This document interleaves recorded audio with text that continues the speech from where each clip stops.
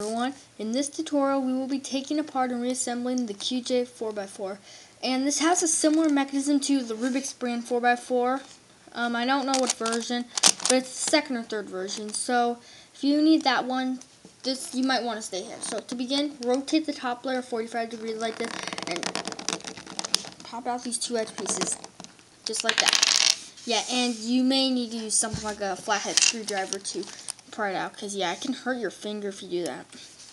Take out these corners, these, and yeah, you just keep taking it apart and just start turning it, and everything will come out.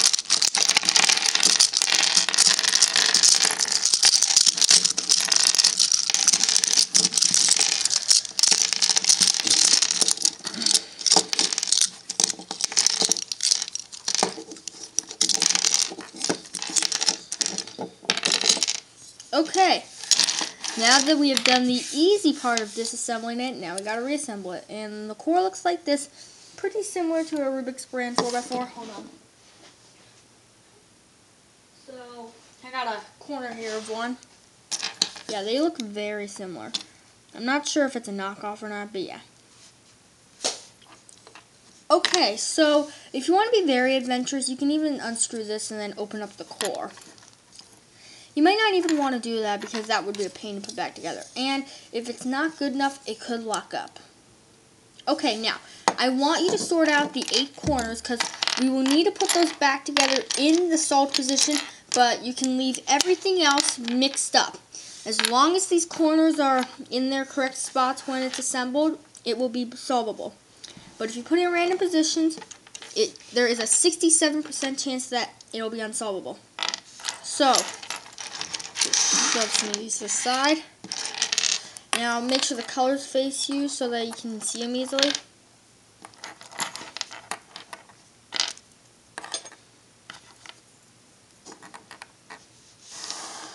Alright, look at that. There's not a lot of space here, but yeah.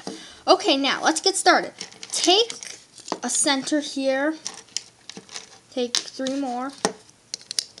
Put them on. Yeah, and sometimes it may get caught on it, but that's what keeps that inner layer in alignment. But it's a pretty simple technique, but that's why I can't corner cut.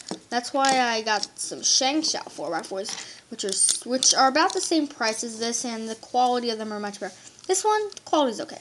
So, get it like this. Now, very carefully tape these other ones. Now, you can tape them, but you gotta lightly tape them in. If you do make sure you don't take off the stickers, but I'm not going to do that because I'm not going to take off stickers.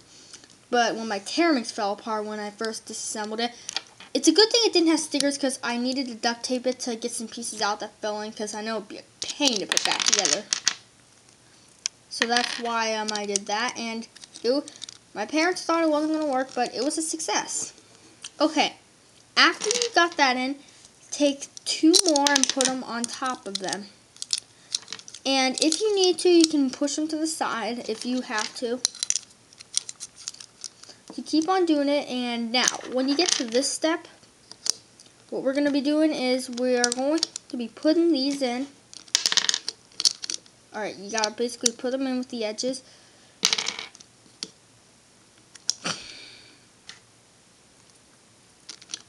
Just like this.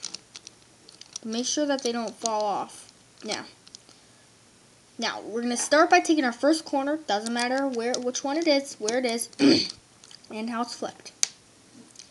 But after this is going to decide what the factor is. But if, say, it's just blue and green on the bottom, and they're all flipped right, then it will be solvable. Permutation does not matter on these cubes for corners, because don't forget, these have parodies on them. So yeah, people put that there.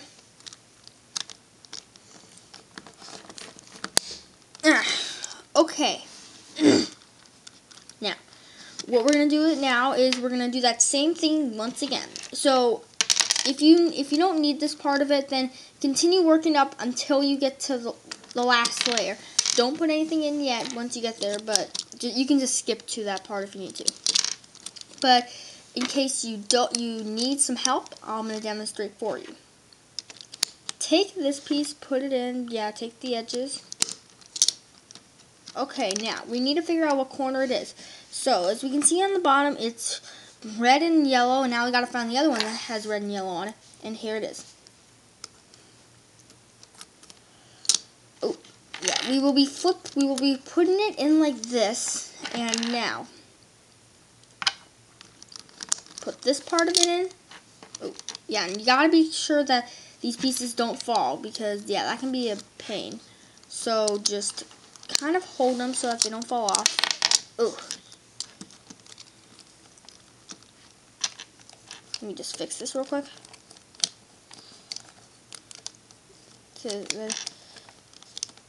Yeah, that piece fell down too. Oh my word, this is taking a while. Okay, now just put it. Right. Now, what we're gonna do is carefully set it down. Now they can't go down even if they want to. So, yeah. Ooh.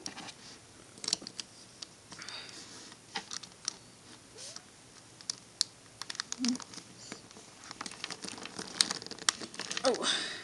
Yeah, and sometimes it may not go in, so kind of shift it up just a little bit. Be sure that the pieces don't fall off. Just like that. Now, well, let's get to the next side of it. Now, we have only put in 2 corners, but now is where we're going to start putting in many more corners. So,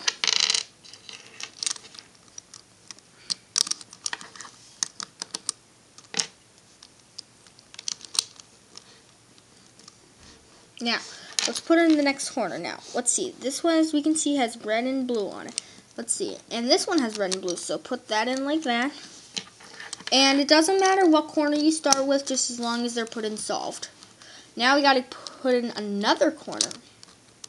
This one has red and green on it, and that's right here.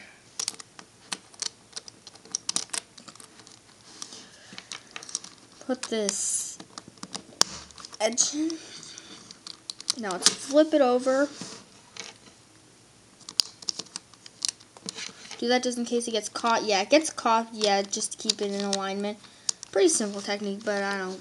If I design one, I'll just use a core thing.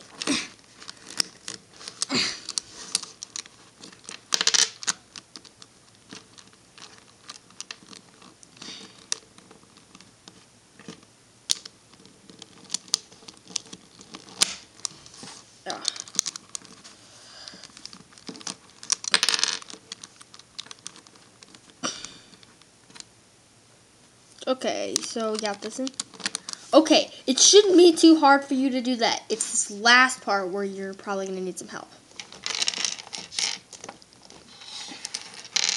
Okay, what we're going to do first this time is put all the center pieces in. So we're going to basically make them go down in there so we can have more room. Because if we put some of the edges in first, or some other ones that in these centers have to be connected to them, then it's going to make it harder to get the rest of them in. Ooh.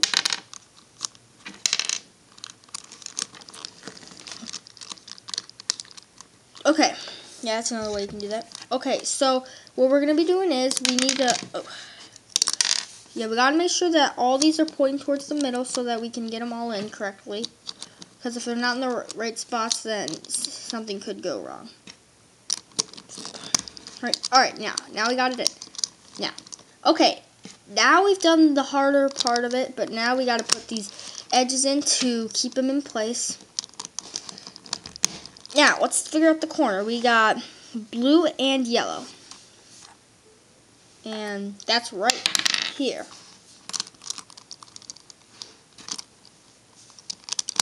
Put these in.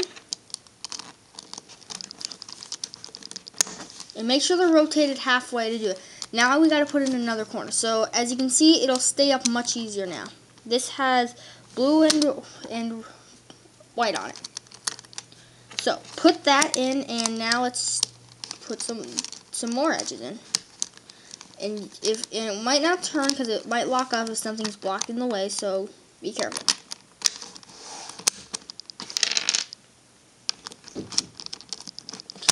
Okay, now what we're going to do is this time we need to put the corners in first. So look right here. So this goes here, and this goes here. Now, take the last two edge pieces, rotate it halfway, and put one in. Now put the other one in. Now, I want you to check to make sure your corners are all solved so that it'll be solvable. And it looks like I'm good. So, and if you're someone who doesn't really know how to solve it and you just want to put it back together in the solid position, then go ahead. But if you're someone who knows how to solve it, I highly recommend just putting it back together in a mixed up position. But corners just have to be solved. As long as your corners are solved, you're good. So, this concludes the tutorial.